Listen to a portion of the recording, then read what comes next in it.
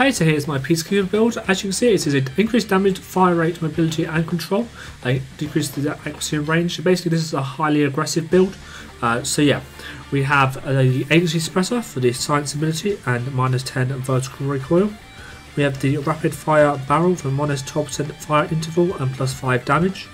We have the agile stop for -30% sprint to fire play and +20% ADS movement speed. We have the double stack mag for +10 mag capacity, -35% reload time and +40 carried ammo amount. Don't know what that is.